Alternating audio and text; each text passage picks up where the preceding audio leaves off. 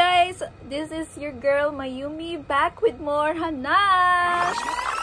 So, try natin yung binili ko sa Lazada na keratin blow dry. So, first is yung shampoo. Binasa ko na yung hair ko.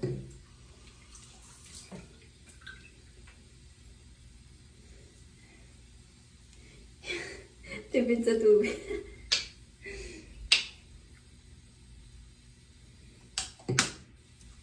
Ito yung ano niya, clarifying shampoo. Nakasama dun sa set.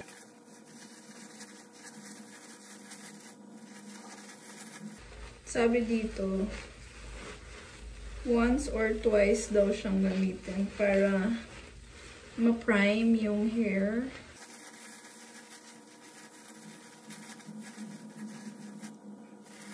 Sobrang konti pala nun, guys. Hindi ko alam kung kasya siya sa buhok ko. Sana kasya.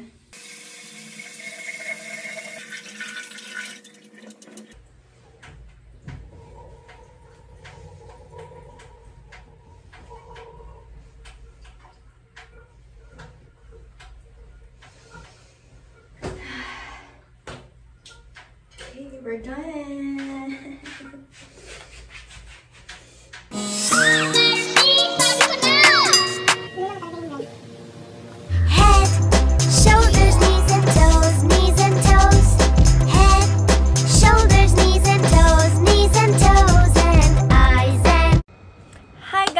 It's your girl again, Mayumi, back with more hanash. And ayun, yung hanash natin tonight is i-discuss ko lang yung anong nangyari after ng application kasi hindi ko na siya na video. Kasi nakalimutan ko talaga. I'm so sorry.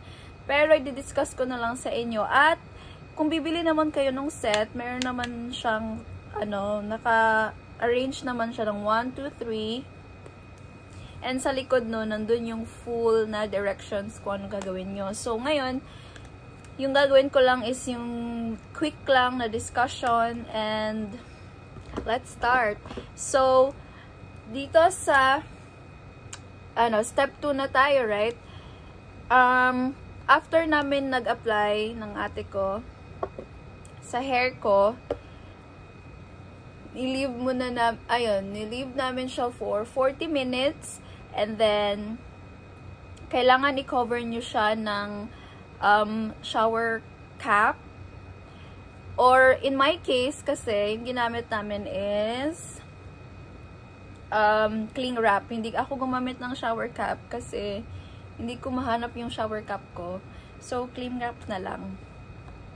And then after 40 minutes blinow dry namin siya. Blinow dry na yung hair ko. So, para mag-dry kasi after 40 minutes, hindi siya nagda-dry pa din. Parang damp yung feeling. So, after nun, nag-start na siyang mag-plansya ng hair. Yun. So, yung duration ng treatment, as in, yung buong process is parang ano oras mo kami nag-start? Nag-start kami mga 4 or no 3. Magti-3. So 4, 5, 6, 7. 4 hours namin ginawa yon. Yun yung process niya. Parang nasa salon, same lang. So eto na yung. And, syempre, hindi siya ganun ka-straight kasi hindi naman straightening treatment yon. Hindi din siya relaxed. Ano lang siya, Brazilian blow dry. So, treatment lang siya para sa frizzy hair.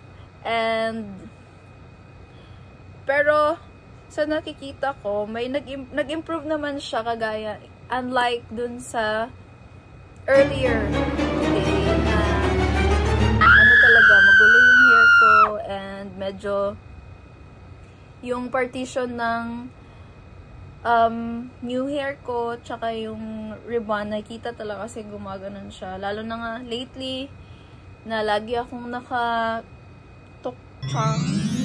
basta yung naka-clamp. Yun, lagi akong naka-clamp ng hair. So, nagkakaroon tuloy siya ng wave. So, ngayon, hindi man siya ganun ka-straight, pero nag-tame siya, right?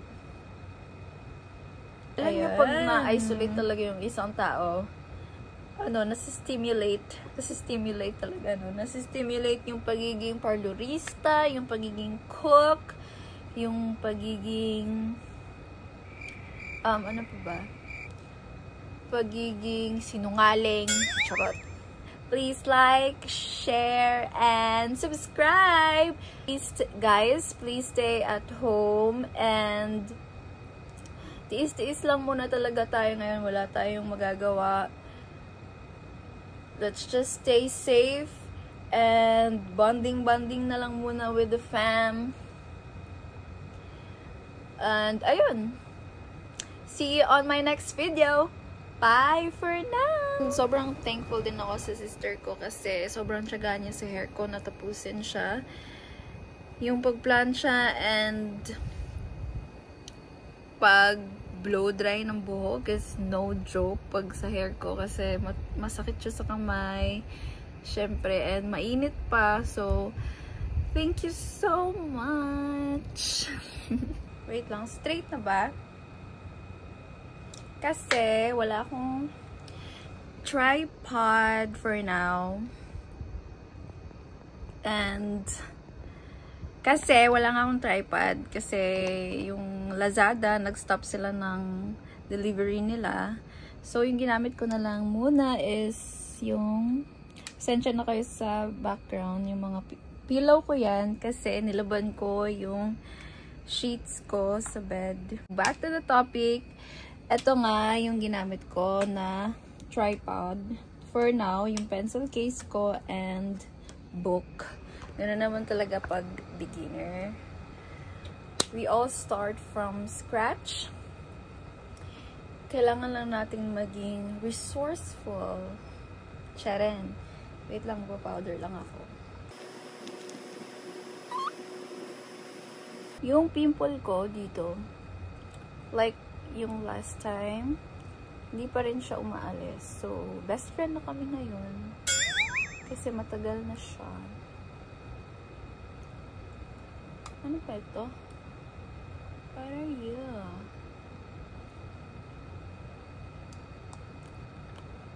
Okay.